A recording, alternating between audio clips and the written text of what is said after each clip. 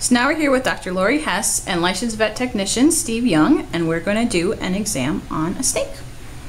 So one of the themes that we have here at the Veterinary Center for Birds and Exotics is that we really believe in preventative medicine for all species. Unfortunately, with a lot of reptiles, we hear owners come in and say, I never needed to bring my snake, my turtle, my tortoise, my lizard in because he's never been sick.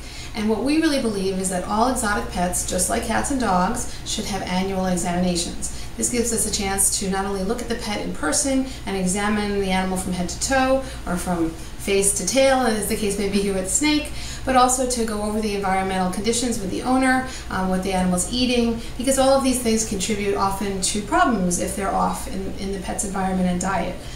So for the example with this snake, this is a beautiful ball python with a pied color. This is actually owned by Steve. And we're going to show you exactly the kinds of things that we do at the center when a snake comes in, what you might expect if you bring your animal in for a checkup. So typically we actually start at the head and we take a look at the eyes. We know that snakes don't have eyelids. They do have coverings over their corneas, over the center of their eye, called spectacles, and spectacles actually become sort of opaque in color when they're about to shed their skin, and they should shed off completely. Sometimes they get retained and they stick on there and they can actually layer on top of each other, and that can be a problem for the snake because they can actually get infections below the retained spectacle, and sometimes we need to intervene with medications, rarely with actual surgery, but most of the time with increased humidity they come off. Snakes don't have ears.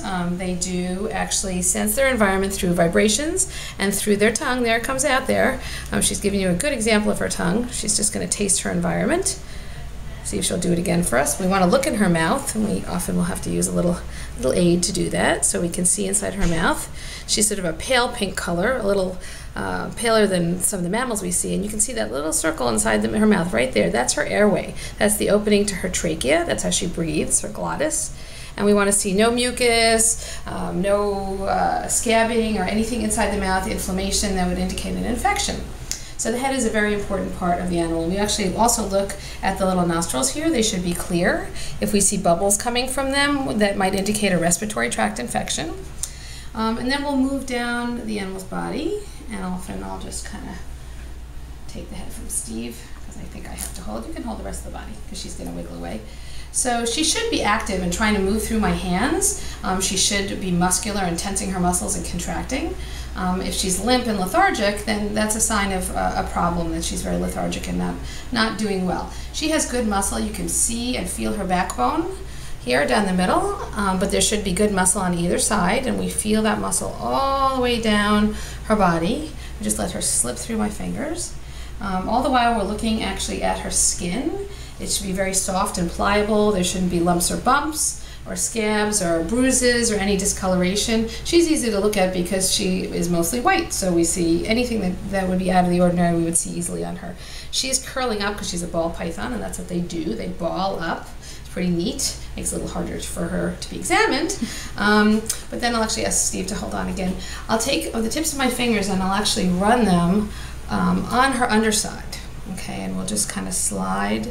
She doesn't love that. We'll slide gently down the underside all the way down the length of her body. And what I'm doing here is I'm actually feeling for any kind of lumps or bumps or swellings. Now if she just ate, I might feel a rodent in here passing through, and it can take several days for them to actually digest and fully pass the rodent through their body. While we're talking about that, if you're going to have a snake, you have to be ready to feed some kind of rodent, depending upon the size of the snake. They do eat rodents, and we are not fans of feeding live rodents because they can actually bite the animal if the snake is not paying attention. So we really want to feed frozen and thawed rodents. That's the safest way to do it. She feels really smooth and good. I don't see any discoloration or pinkness on the bottom of her belly here, and if she had that, I might be thinking of an infection. While we have her on her back, we can see her vent. This is the opening where she passes her stool and her urine, and it should be clean and clear with no discolorations, no swellings, and her tail should be very mobile. She should have control over it too. It shouldn't just be hanging limply. I mean, this snake looks beautiful. She's in great condition. Steve actually breeds snakes, so we actually see some great examples of snakes when he brings them in. So this is a perfect example of a very well cared for snake.